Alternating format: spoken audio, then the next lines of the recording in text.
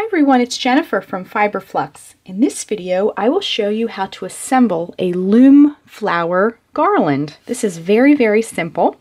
And these flowers were made using a flower loom, also known as a loom bloom or a bloom loom. And this just uses a little bit of yarn, and here I've made lots of different ones in different colors. And there's a video if you'd like to learn how to make your own blooms. And in this video, I'm going to show you how to assemble it now that we've made all of our flowers. I have here this is worsted weight acrylic yarn for all the flowers, and I wanted to take the green that I used and use it to string the flowers up because I wanted them to kind of look like they were on a little vine.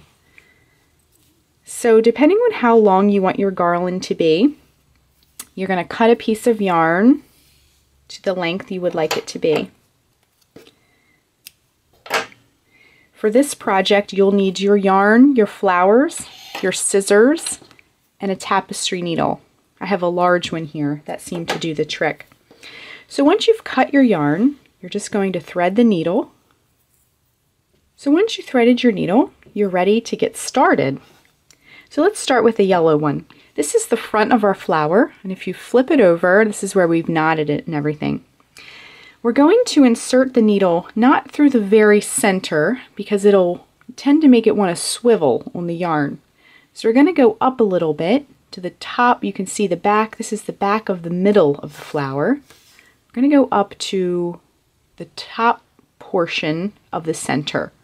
That way more of the weight will hang and it won't swivel. So we're just going to go in and then back out. Just like that with our needle. And then we're going to pull it through. Slide it down. Again, we've cut our yarn the length that we want our garland to be. Next, we'll pick a different color. Let's try a blue. And we're going to flip it over, and then we're going to go into the top portion of the center so that more of this weight is hanging down, and it gives it a nice weighted balance when it's hanging. So then we'll just push that one aside. Let's grab a pink one.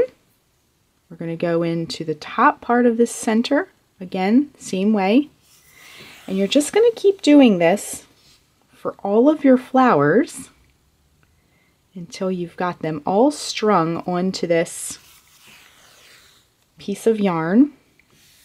And then we'll just keep going. I'll put a few more on here.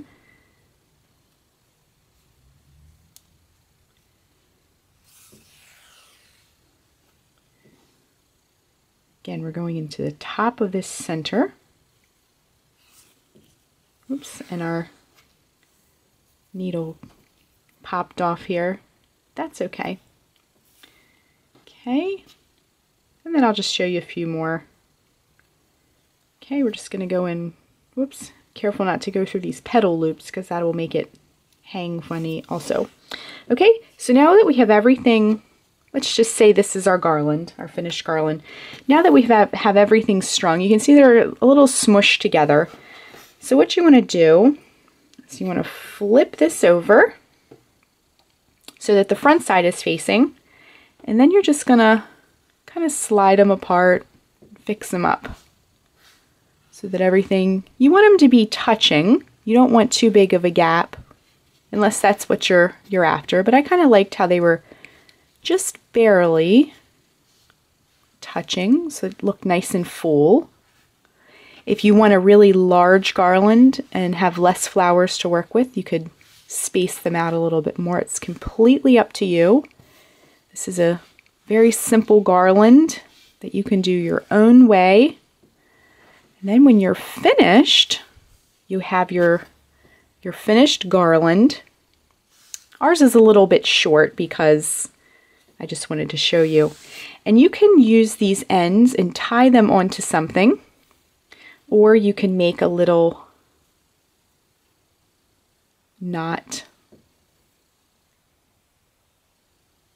like that and then tie it in there.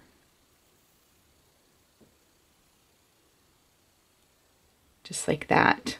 and trim this piece and make a nice little hanging loop for your garland. So that is how you assemble a loom flower garland. Thanks so much for watching, and be sure and click the red subscribe button to get all the latest Fiber Flux video updates. Thanks again!